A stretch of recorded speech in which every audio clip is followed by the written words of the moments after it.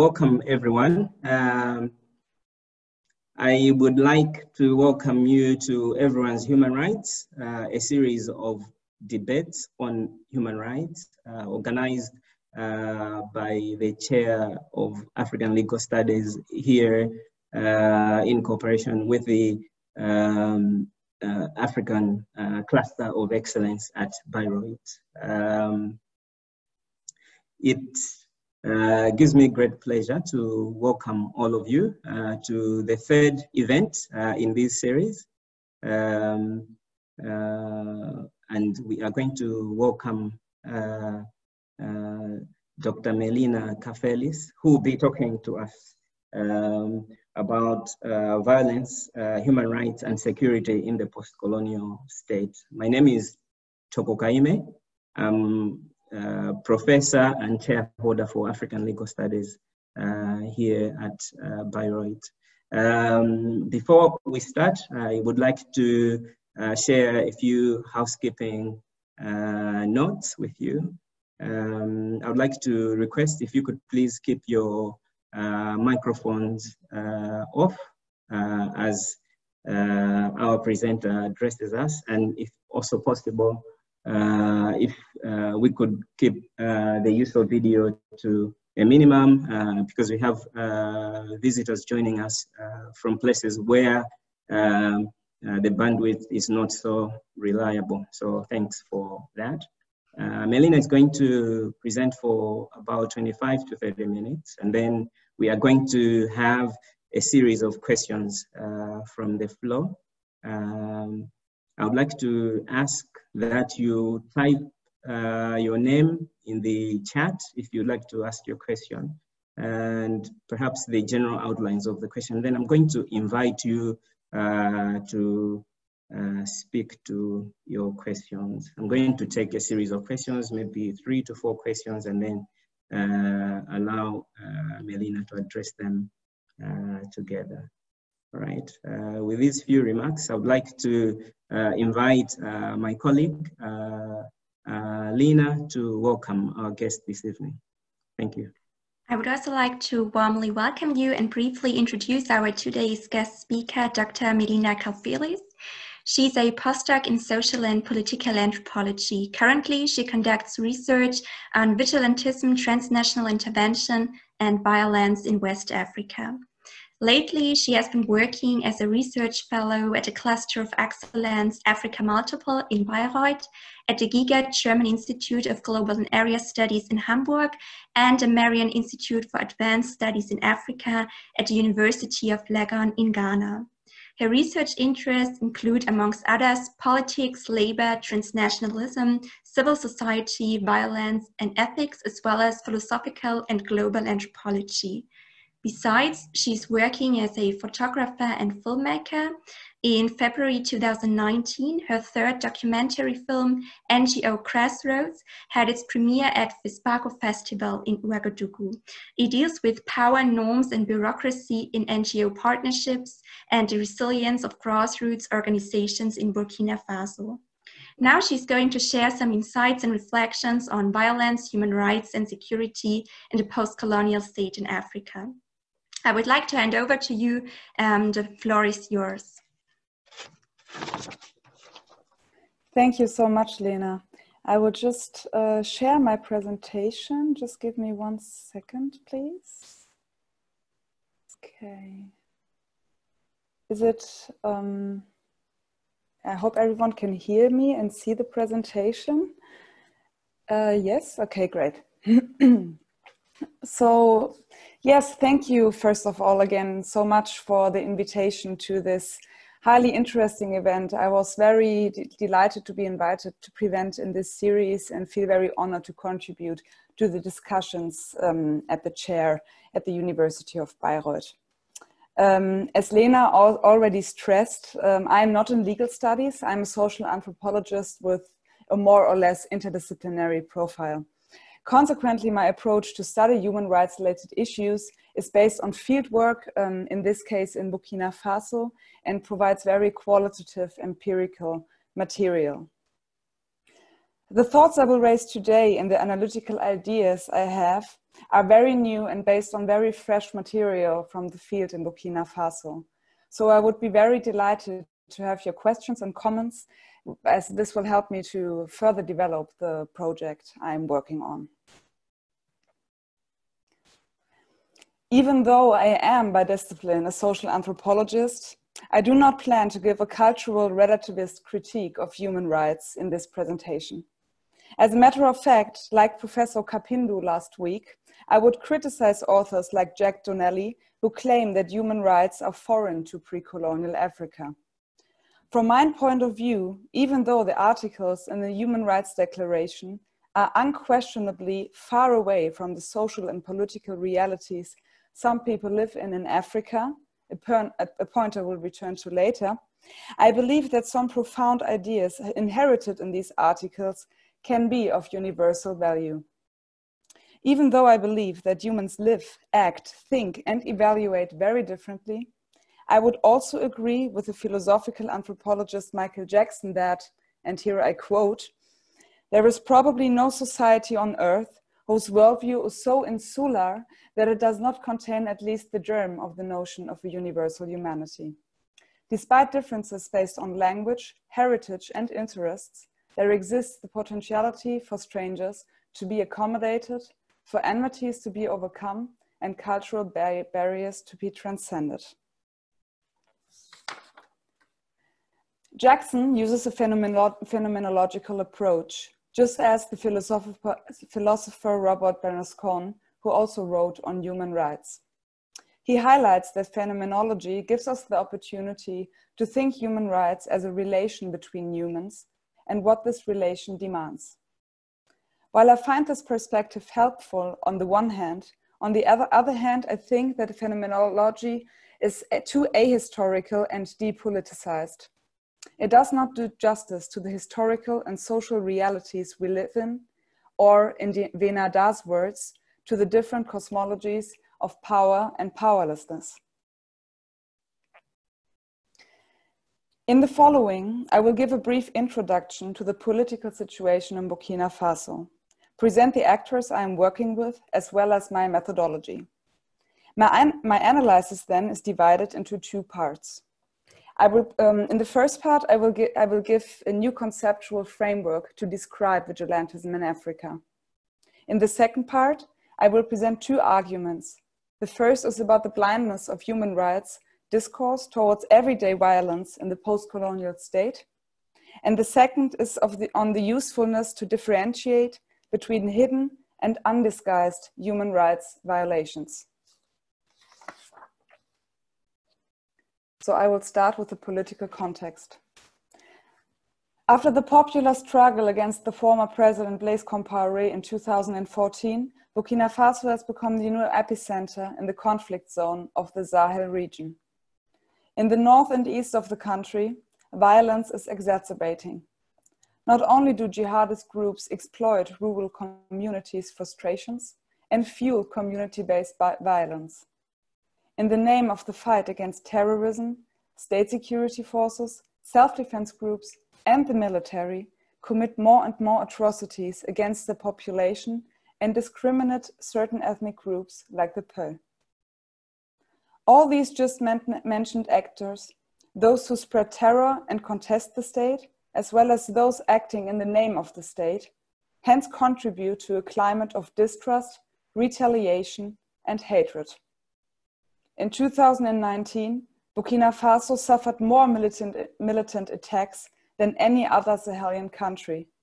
This has fostered a bigger humanitarian crisis, with almost 1 million people displaced only in Burkina Faso.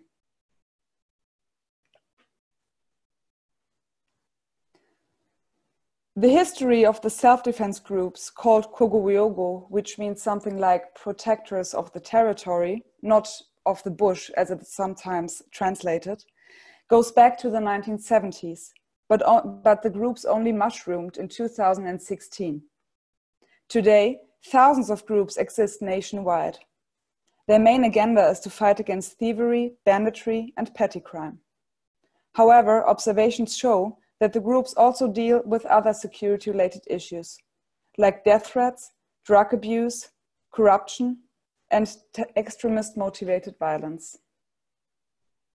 Although the groups show commonalities, it remains very difficult to make general statements about the individual groups as they proceed very differently from region to region.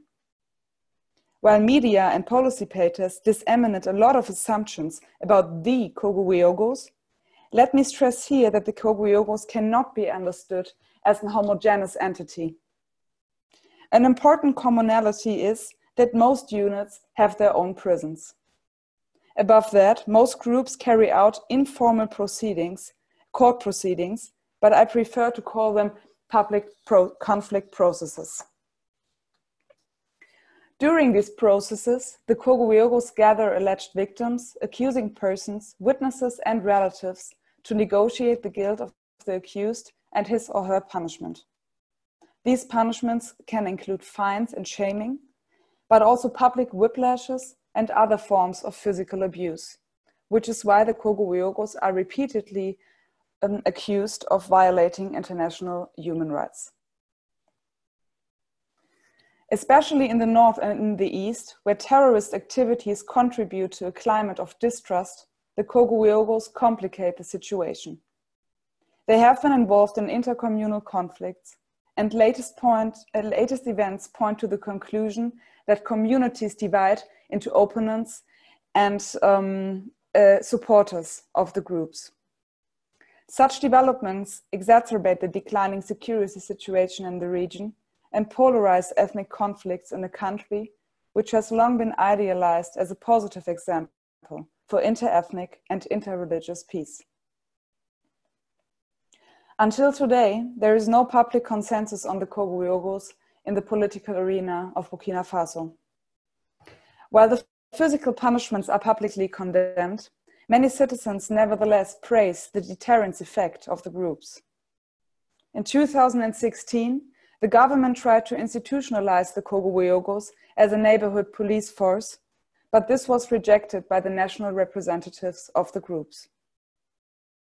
However, while their autonomy from the state today is not as evident as it used to be, it is important to stress that the groups cooperate with state security forces in the different regions to varying degrees, I would say, and that they do not contest the state.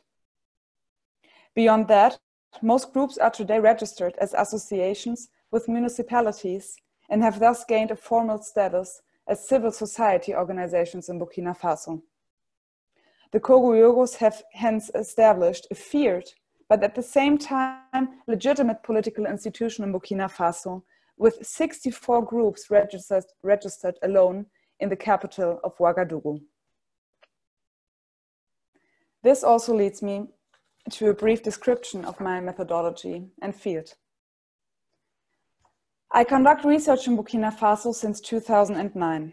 My dissertation focuses on NGO partnerships, the life roles of NGO actors in Burkina Faso, as well as the terms for poverty in the language of Moré. Since 2018, I conduct participant observation with 2 Koglweogo units in Ouagadougou, which you can see on the map. Additionally, my research partner, Dr. Amadou Kabore, and I realized open-ended and group interviews with a Koglweogo unit in Zorgo, which is a provincial capital in Burkina Faso, in the city where I conducted my research with NGOs. It is important to me to mention that throughout this presentation, every time when I refer to the Koglweogos, I refer to these 3 groups because, as I said before, the groups are very different and it's very difficult to make general statements about them. As you can imagine, conducting fieldwork with self-defense groups who imprison people and also punish them by their own means is quite a challenging fieldwork for me. While my focus in this talk is a different one, let me just briefly stress that I put a strong emphasis on ethics in my research. Until now, I have developed some conceptual starting points to enable a more systematic reflection about my own position in the field and the challenge to conduct research in places where violence can occur.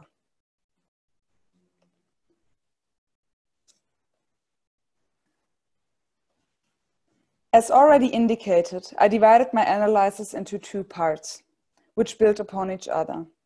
The first part looks more closely at the Koglweogos, their emergence in 2016, and the way I conceptually grabbed the phenomenon of vigilantism in Burkina Faso.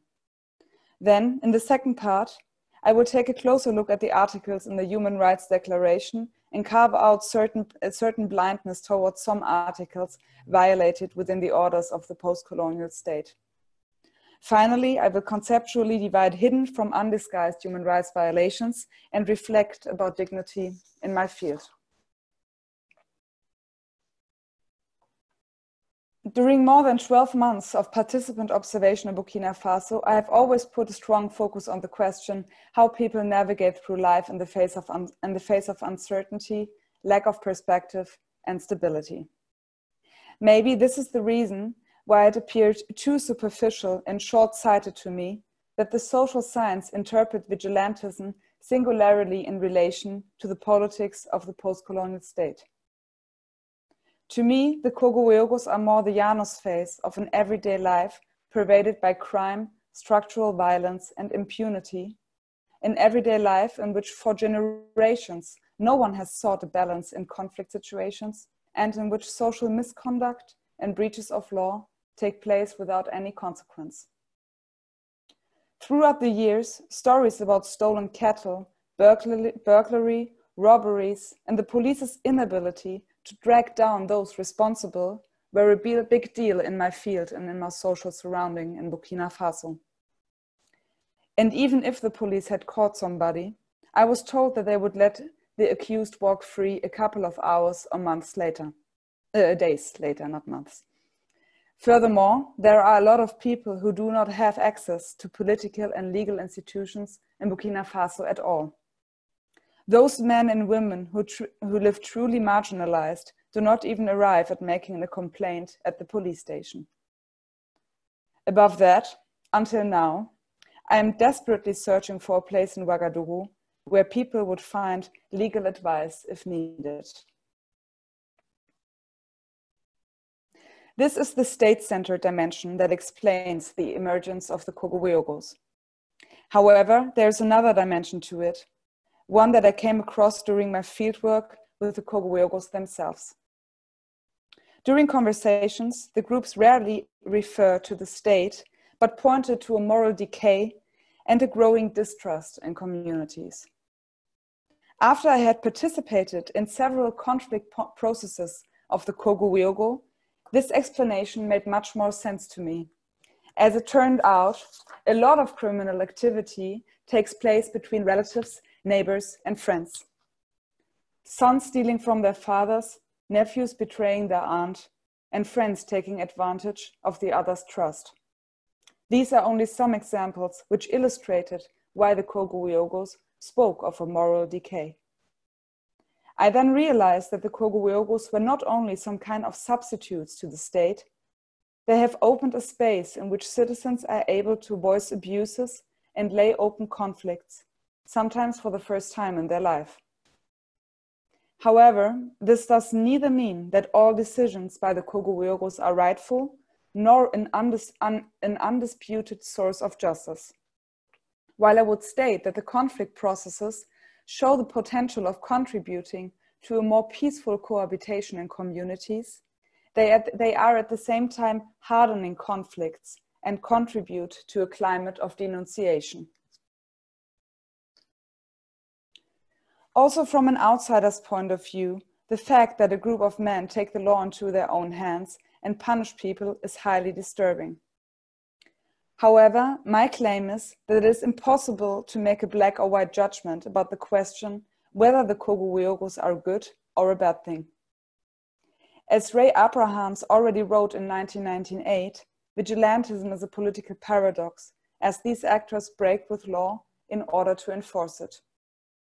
This also mirrors in the quote of a schoolgirl in Ouagadougou, which I also used for the title of this presentation.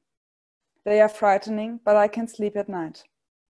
It is against this background that we cannot easily make a judgment about the Koglweogos. Unquestionably, they move in a moral twilight zone. While it is impossible to judge, I argue that we can only appropriately frame vigilantism if we take the experiences of people seriously who suffer from crime, impunity, exclusion, insult, extortion, and corruption. These phenomena demarcate a plurality of everyday forms of violence that are difficult to imagine in a privileged position like I am. Nevertheless, my research with NGOs sensitized me for the life worlds of the most vulnerable part of the population in Burkina Faso. And this might be the reason why I understood the appearance of the Koglweogos as an interruption and at the same time reproduction of the structural violence I just described. Against this background, for quite some time, I searched for a proper way to describe the Koglweogos' activities, a pathway as neutral as possible, one that neither idealizes nor demonizes the Koglweogos. This is how I ended up conceptualizing vigilantism as a political process in which continuities of everyday violence express, shift, transform, and reproduce. The Koglweogos change the allocation of violence in the everyday of people in Burkina Faso. This means that they change ways in which violence is distributed, to and against whom it is directed, under what conditions and by what means it is used, as well as where, when, and by whom it occurs, and finally, where the limits of violence lie. I find this conceptual framework helpful for two reasons. The first is that the thesis describes the effects of the self-defense groups in a value-neutral way and opens new analytical avenues on violence. Within this thesis lies secondly the assumption that violence, no matter if structural, institutional, physical, or symbolic, has always been an integral part of the everyday of people in Burkina Faso. But why is this thesis important when it comes to international human rights? Let me enter this question with a small story from the field.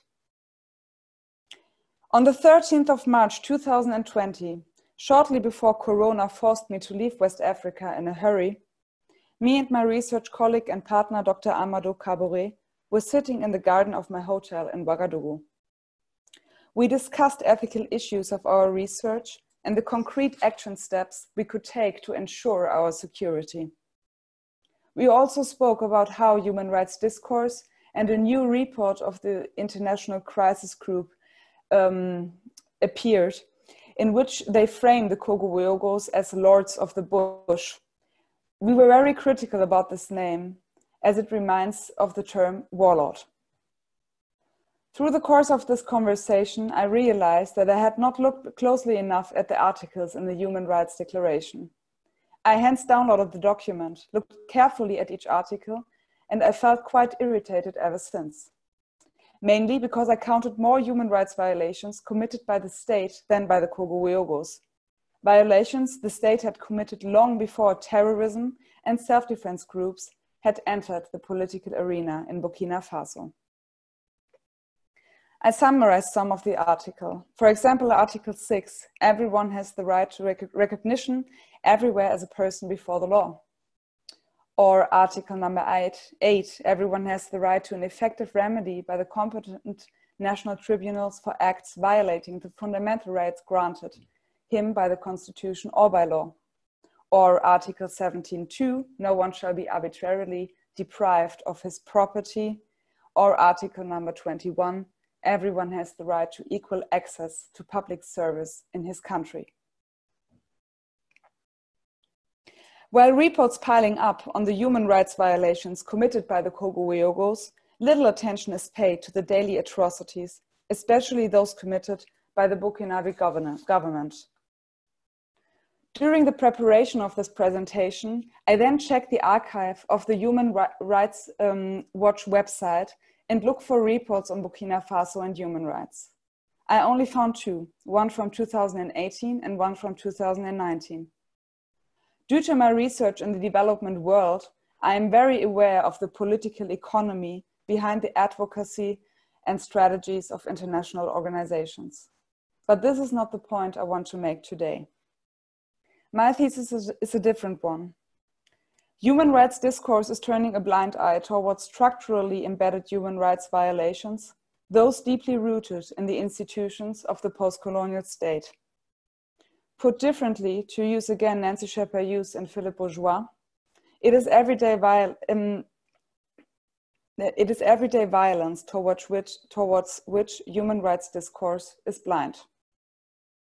I made two observations in this regard.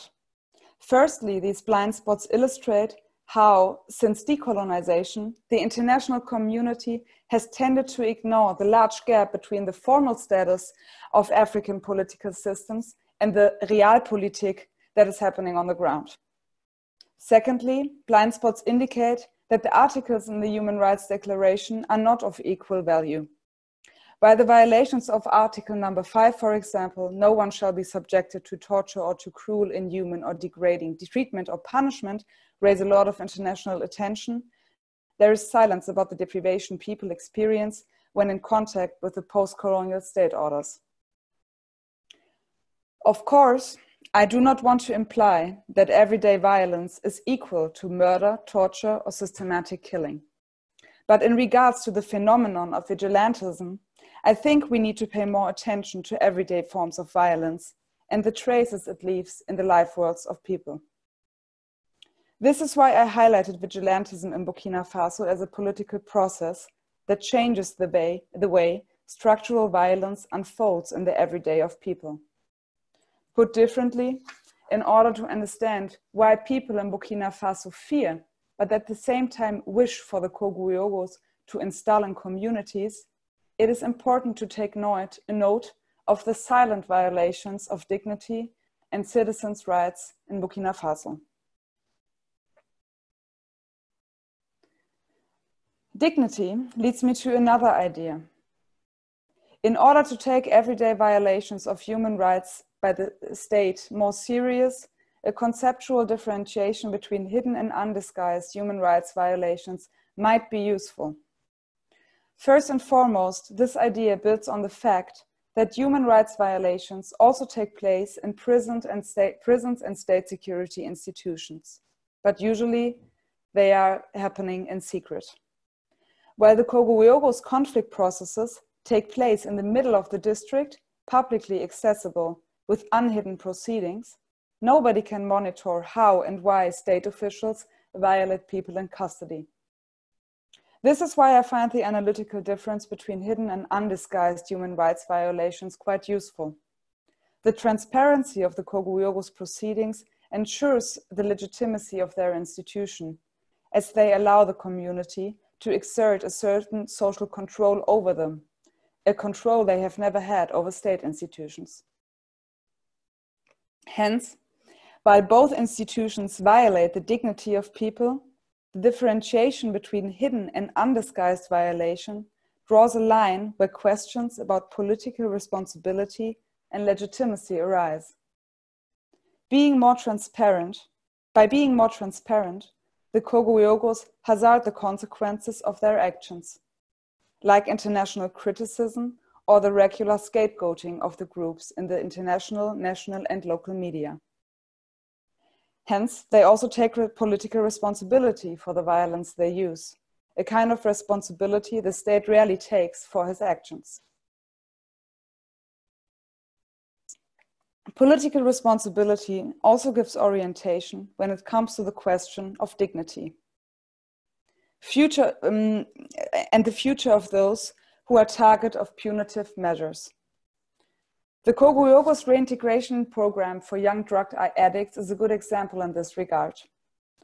On the 8th of March 2020, the Koglweogos president in Goudrin told me that they had young drug addicts in custody. He brought the young men over. 6 of them were in shackles, 1 wasn't.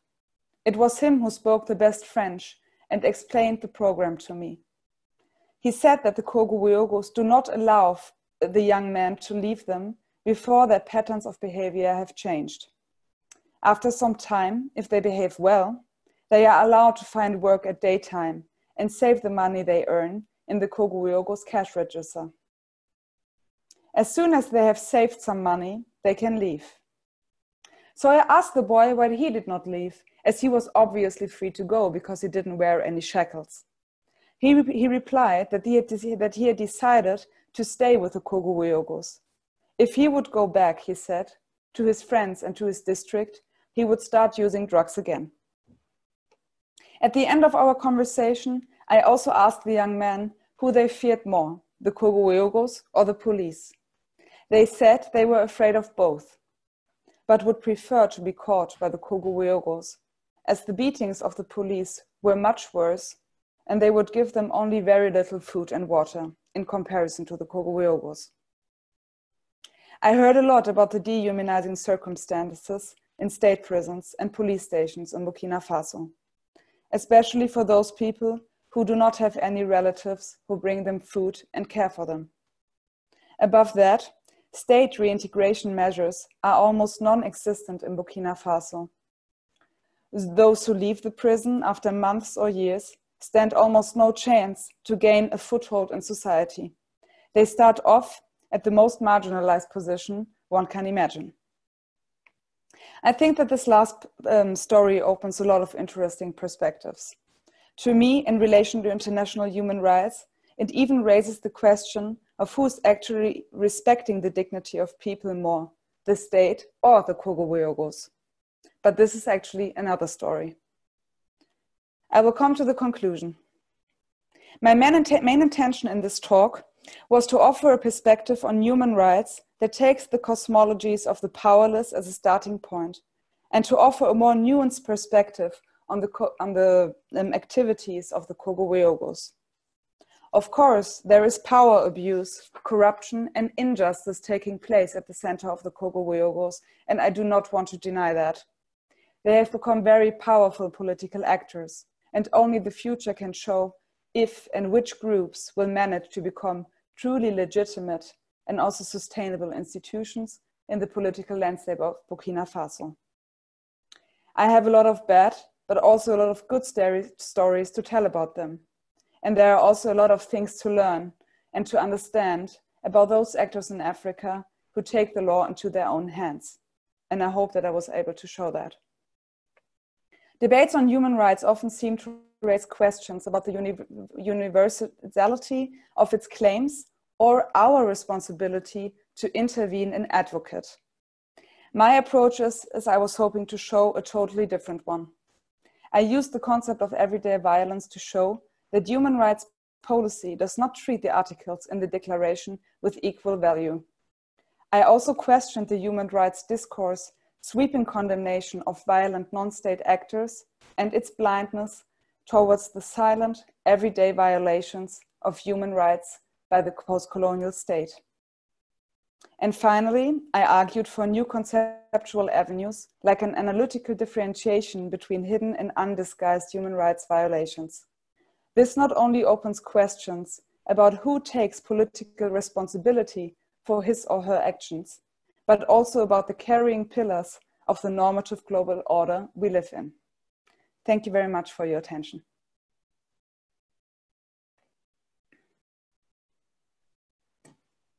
Okay. Many thanks for a very interesting presentation.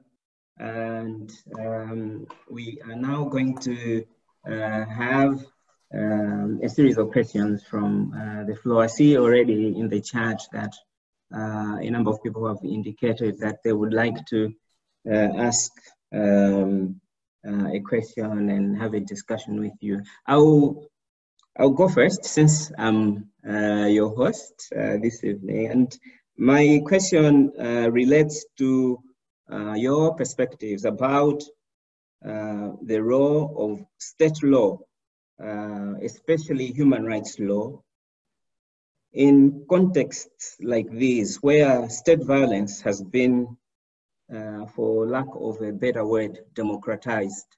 What should be the role of state law and human rights law?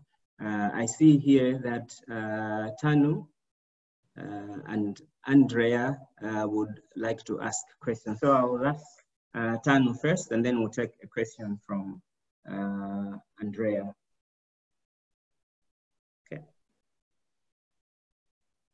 Tanu, go ahead, please. Thank you. Nice to meet you, Melina. Nice to meet you too. Yeah, and firstly, I congratulate you on your courage, both as a scholar and a person, for choosing this subject and doing ethnographic work, on this. So I really appreciate this. I had two questions. One regarding, because you started with a critique, you criticized phenomenology for being possibly ahistorical in the context of your work. So I was wondering, and I just let you know that I'm going to defend phenomenology here. Okay, so the question is why? I mean, which school of phenomenology are you particularly referring to when you say this? Because I would disagree that phenomenology can be a historical. And my second one is about the role of the child in giving you a different perspective as an anthropologist in the field, because you use this quote where she says, yeah, it's scary, but I can still sleep at night. And it seems from what you narrated that this the insight, that there is a nuance there, came from the child expressing that she feels secure in a context of insecurity. And since you say you're committed to reflecting on your role and your position, I wonder, as an adult anthropologist, if you explicitly have reflected and acknowledged the role of the child participant in giving you a different perspective, in your analytical phase. Mm-hmm. So, okay.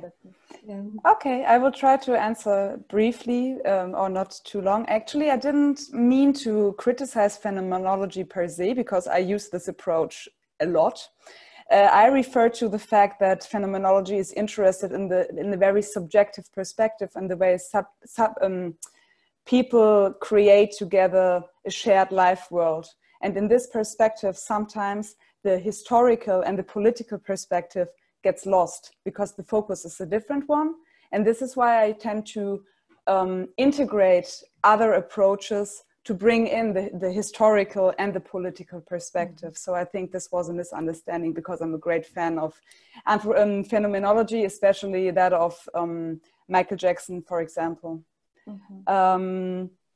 About the quote and the child, she wasn't, actually I don't know how old she was, but she wasn't that young anymore. Generally, she didn't say they are frightening, but I can still sleep at night. She said they are frightening, but we can sleep peacefully at night. I shortened it a little bit because it's in the title. So she referred to this fact that on the one hand, the people in the community are afraid of the punishments of the Koglweogos and what they do, and this arbitrariness connected to their actions. And on the other hand, because they have really an amazing effect on the crime rates in communities, they can sleep much more peaceful now, because there are not robberies, thievery, etc. going on every night, which was really a large issue in Burkina Faso before. And I didn't actually reflect about the fact that she is still going to school.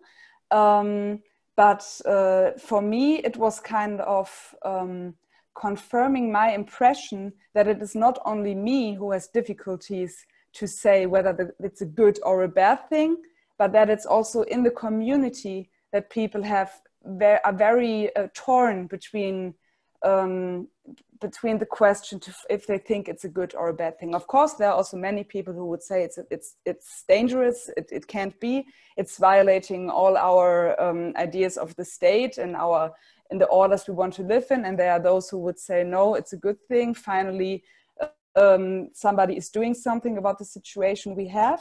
But there are many people, I think, who are torn because they see that there are also positive effects. But at the same time, of course, there is this unease with the idea that there are these men who go around and catch people and of course, also cannot judge really if somebody is telling the truth or not. So there are also a lot of problems connected to this. I hope this yeah, the reason I would, because I refer to when I say child, I mean below 18 as well, like the legal definition. And it's just that my critique of anthropology has also been that, you know, anthropologists, and I myself use anthropological, methods, but often the role of there are children, you know, in the field, and we write and talk as if it's all about like adult life worlds. And then there are moments where the children point something out or show you something, and this is never explicitly That's true. Thank you so much for this comment. It's very totally. And actually, just one brief thing about this, because actually education and child education is very important in the context of the Koglweogos. It irritated me in the beginning, but when they physically punish somebody, and if there are these kind of public processes, the people tend to send over the children to watch because they want to see them, what is happening if they don't behave well. This is something I think in our society, people would take their children away and tell them not to look. And there it's the opposite. So it has this very educative dimension. And this is an aspect that my colleague, who I also mentioned in the talk, is working very intensively about. Yeah. Thank you. Yeah, I'd love to continue the conversation, but yeah, we will. I'm sure. Toko, thank you. Thanks. Back to you. Okay, Melina, I did ask a question, but maybe some time has elapsed. I can pick it up again later. Do you want to address it or? No, I'm so sorry. Could you please repeat the question? Okay, all right. I'll come back to it later on. Let me invite others to ask you a couple of questions. I'm going to invite Andrea to ask you a question, and then that will be followed by Dr. Probert. Okay. Please, Andre. Yes, thank you very much. Thank you, Melina, for a really fantastic and exciting and also for me very new information that you gave. A very good presentation. Thank you, Toko, for organizing this. I'm really excited to see so many people here. Okay, I will ask my question briefly. So I already mentioned it in the chat. Your material reminded me of two works, actually. One is by Janet Reutman on the transporter smuggling and the ethics of illegality that she talks about in the Chad Basin, where she also talks about how transporter smugglers legitimize their work by, on the one hand, saying, well, we don't have any other work and this is what we do for a living. And on the other, being involved with high state officials who are actually coming with their big car and opening the trunk to get in the gain that they have. So this is the one thing, the ethics of illegality that you also seem to observe. And on the other hand, Julia Eckart's work on India, on the Shiv Sena right-wing radical party, who uses direct action, violent direct action in mainly poor neighborhoods to recruit people. And that, because this is a very powerful way of determining power, right? So I wondered, now you seem to have groups who tell you about their moral ethics, bringing people back into the community, doing things that the state doesn't do. But that is exactly the same rhetoric that this violent right-wing party has in India, which is so extremely successful. And I wondered, so on the one hand, what happens between these groups if there are so many? Aren't there power struggles over areas, over influence, over who is right and wrong? And can't people go to one group if if the punishment they expected is not given, so they go to another? And won't that, do you think, lead maybe to some larger form of power that would then become possibly dangerous? So these are just some questions I wanted to ask you, but thank you very much. Very exciting, beautiful presentation. Thank you so much. And yes, Dr. Probe or Probat, I am. Right, I put my name Thomas in the chat. My Zoom account is more interested in my title. Okay. I can't Please change it. Go ahead, Thomas. It was a question about. I said about pardon or forgiveness, which could sound a bit like the cliched question about traditional or informal justice mechanisms in Africa. But I just thought that there was a potential irony or relationship between the accountability process of those hidden violations that you counterposed. The formal human rights conversation in Burkina Faso at the moment is totally about this accountability for a small group of individuals for such hidden violations that were then overcome with this very performative day of forgiveness. And so the rationale of some kind of indigenous preference for forgiveness has been co-opted in the formal sector. And I wondered whether in actually the informal sector it existed or not, because you didn't mention it. I just wondered whether there was such an element of pardon or forgiveness that maybe doesn't exist in the formal sector. Just a short question. By the formal, you mean then you mean the state, or? Yes, exactly. So okay. The thing I'm counterposing it to is the Zongo accountability process and the day of forgiveness that was taught as a way of moving beyond that now seems to be being overturned again. Okay, thank you.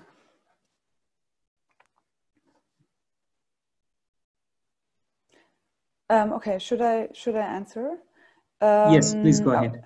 Okay, thank you so much. I start with Andrea for the literature you mentioned. I will look that up for sure. And you raised many important questions and a lot of topics I could not mention in this talk because I had a very narrow focus.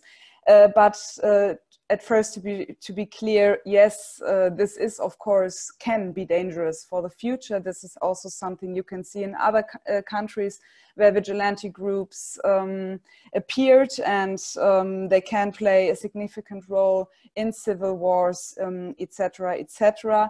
What is quite fascinating is that since 5 years, something like that did not happen.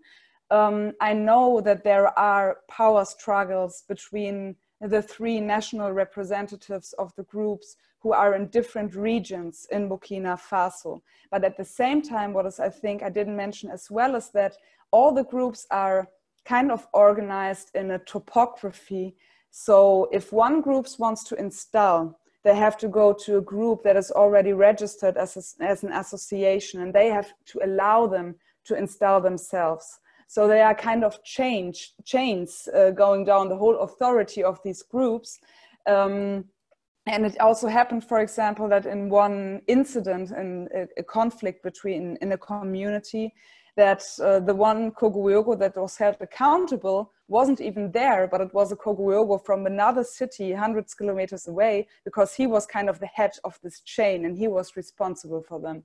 And he was the one who was imprisoned by the state then for a couple of weeks. So while there is at the one hand this power struggle, on the other hand, it's quite hierarchical, and the orders are kind of clear. Also within the group, you have always a president, a vice president, those who fill the role of the judges, although they don't call themselves anymore judges, but conseillers, so consultants, one could say. And yes, about bringing people back to the community, I think it's maybe, you are completely right about this mobilization power these groups have, but in most cases, they don't take up new members. So the members are they don't want to have more and more people who become Koglweogos, although it's a very complicated issue, but if you go into a community, many people would say, I'm Koglweogos, but in truth, formally, there is a group and they don't take everyone into their group as they want, because actually they don't have an ideological identity behind these groups. But also this is conflictual. It's so complex and complicated. But yeah, I hope that this gives you some kind of answers. But of course, I am worried for the future, especially in the north of the region and in the Sahel, where the Koglweogos play a role nobody can really estimate. I hope this is Thank you very much, and we will further discuss it. Exactly.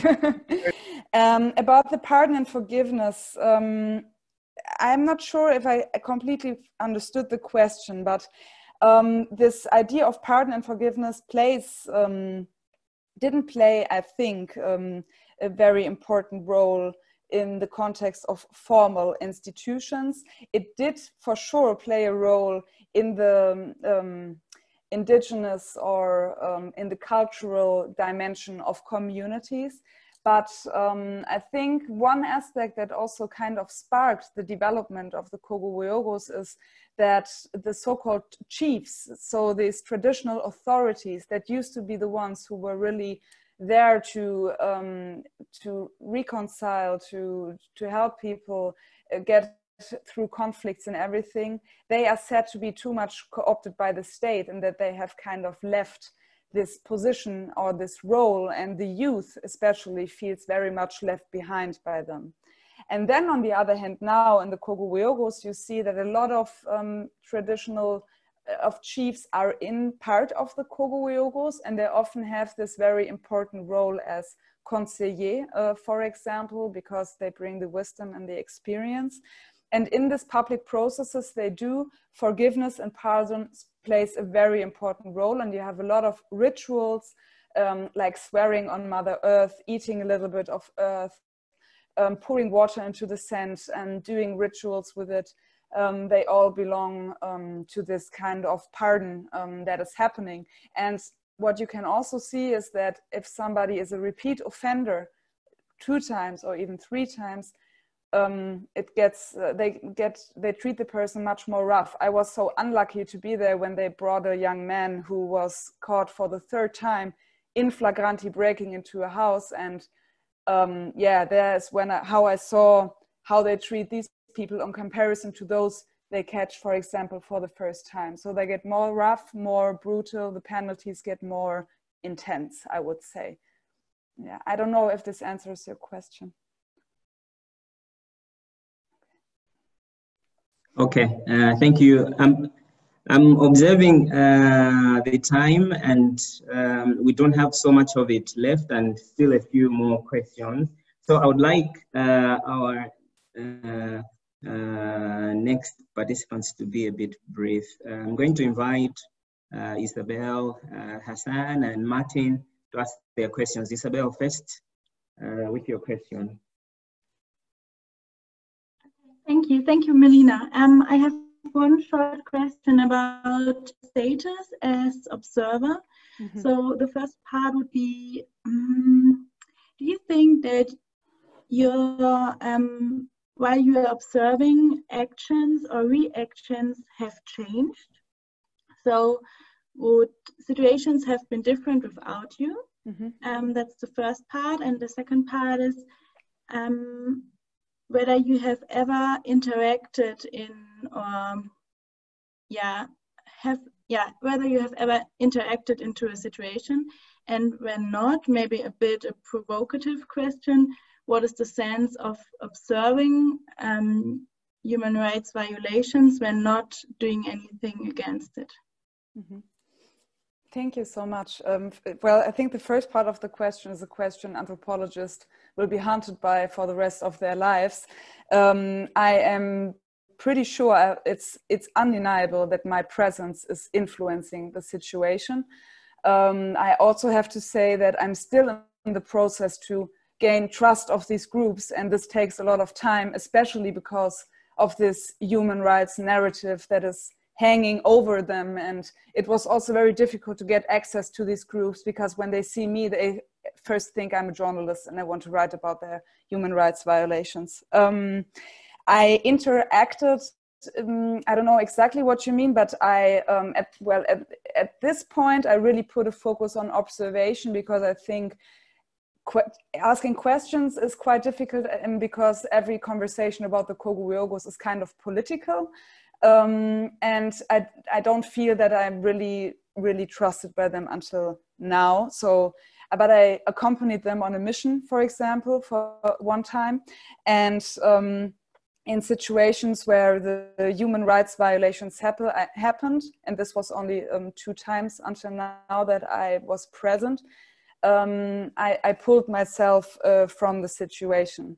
And it's, of course, a question that is also touching me, why I do not do something about it. And this is kind of why I also did this presentation, to show that if you take it from the perspective of those who do not gain access to state law, the equilibrium of what is right and what is not right kind of changes. And if I take this position, I find some understanding why people want the Koglweogos. And so I also try to treat it with this non-normative perspective when these violations happen. But this, of course, doesn't free me from a certain responsibility. And this is also why I reflect about it and I speak about it openly, and well, see where this journey is taking me, kind of.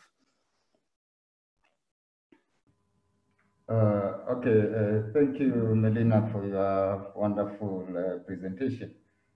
In your presentation, you had indicated that these vigilante groups have courts, which you had preferred, if I had understood you, public conflict processes. And I think it is from here where they impose now their punishments.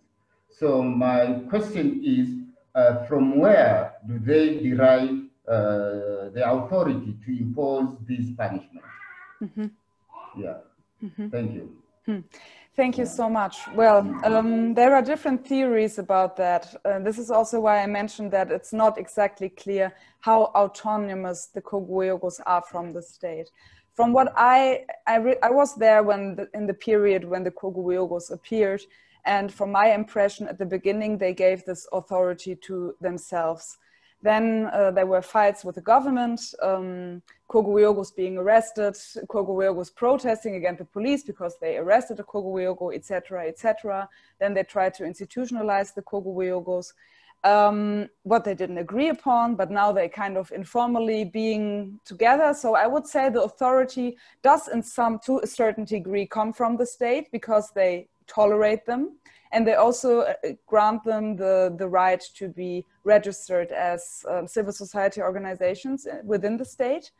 And also I think that the Mogo Naba, which is the religious traditional authority in Burkina Faso, is supporting the group, which also gives them authority. And then you also have to see it, I think, in a kind of as a local phenomenon or a community-based phenomenon. So the people that are Koglweogos are often people that people trust or think that they have a certain quality that makes it a good thing that they are in this group. Yeah, so to be brief, I hope this kind of answers. Yeah, it answers, but one more. So if they, let's say they want to impose a specific punishment, what would be the source? Or will it be a religious, they fall back to their religion, or from what is stipulated in the secular courts, what would be the source for them to impose that particular punishment? Yeah. I think, as it is kind of typical for Burkina, it's a mix of traditional African religion, sometimes, but also, so for example, when the Koglweogos install in the community, the Catholic priest, the imam, and the traditional chief have to agree upon it. So I think, depending on the group, they have different sources. I heard about a group who are very much relying on the Quran, another thing that is kind of worrying, because they also forbid some things. But this is only one group I heard about. In the groups that I work with, there are Muslims, Christians, different ethnic groups as well. And it's more the culture of the Mossi that expresses. But if you go to the east, for example, there are more of the ethnic group Gomanche, and I heard that the groups there are more relying on the Gomanche culture. And at the same time, it is important, I think, to stress that they mix this with bureaucratic principles, which is kind of interesting, because I think this also lends them a certain legitimacy. They have a book where they put everything down. They have very firm fees. So for a stolen egg in the beginning, you had to pay 15,000 CFA. For a stolen chicken, you had to pay this. And until today, for example, in the group in Zorgo that I work with, they have this very fixed prices for everything they steal. So I think it's a very interesting mix of sources they use for this kind of punishing and authority of punishing. Okay, thank you. Thank you.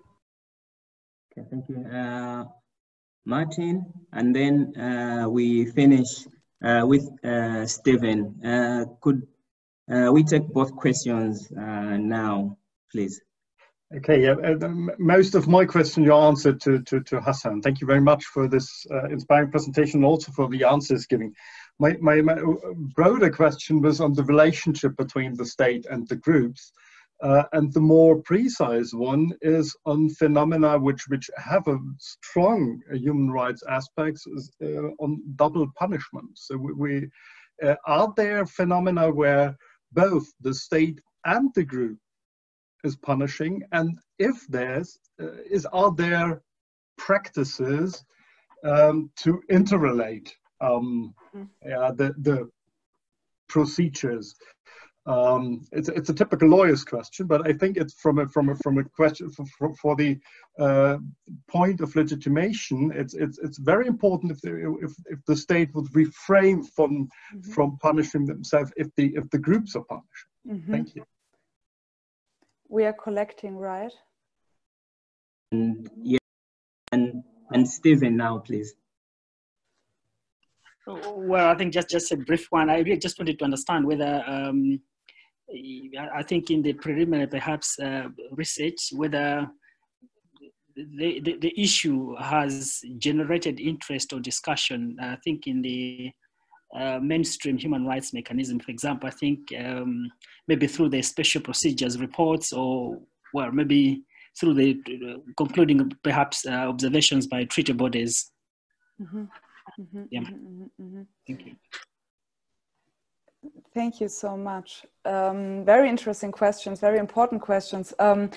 Double punishment, I didn't see that until now, but there is a lot of interaction between the groups that I work with and the government bodies. So for example, if the police sends cases over to the Koglweogos, and also the Koglweogos sometimes say, okay, this is too much money we are talking about that was stolen, for example, you should go to the police. So they help each other. Or for example, I mean, this is also an issue, the state security apparatus in Burkina Faso is very weak, very underfinanced, money disappearing, no cars, no people working, not enough people working, covering all this crime. So there was this one case that somebody stole a big truck and the police didn't have any motorbikes to follow the truck. So they went to the Koglweogos and asked them if they could go catch up with this truck, and they did. And so, yes, there is a lot of, though informal, collaboration between them. And about the issue about how the mainstream human rights discourse is reacting to the Koglweogos, there are sometimes some more nuanced accounts, but there is still this tendency to frame them as lords of the bush and to point more to the issues of power abuse than to the productive things they do, which is of course also understandable. Interestingly, I met with several peacebuilding organizations who have decided to work with the Koglweogos. And I think that in the future, the group's name might appear more in relation to the fight against terror as well. And especially also in the programs of peacebuilding organizations, which kind of shows that there is this shift, also due to maybe empirical data that is gathered about these groups. And yeah, sorry.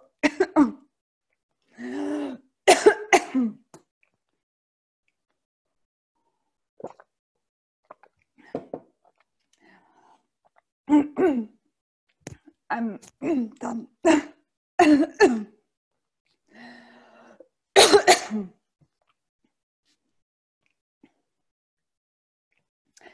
Did this answer your question, or?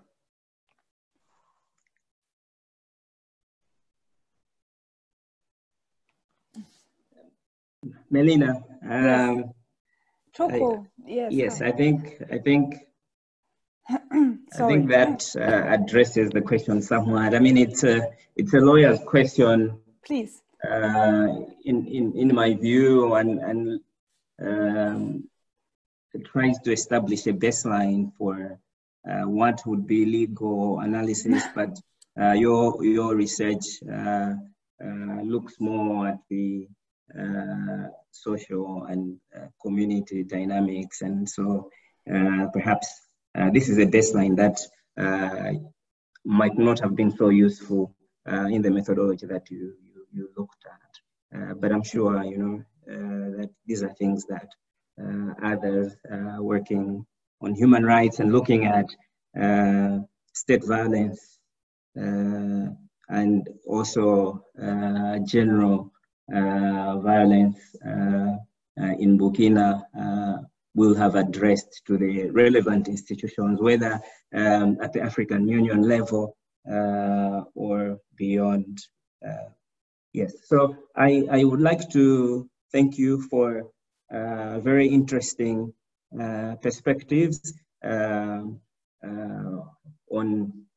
this issue and for answering a broad range of questions in relation to this. And I'm going to bring this discussion formally to a close, but I would like to ask you and anyone else who would like to talk a little bit more to hang around, then we can have a more informal chat about methodology, but also work that you're planning to do building up on the research that you have conducted so far. I see amongst our participants, I see Christoph Haynes. Prof, I'm going to ask you to say a few things, if that's okay, in a couple minutes. So if you could hang around as well. I would like to say thank you and goodbye to everyone. Hang around if you wish, but you may also step off now. Thank you so much again for listening and taking the time, to everyone.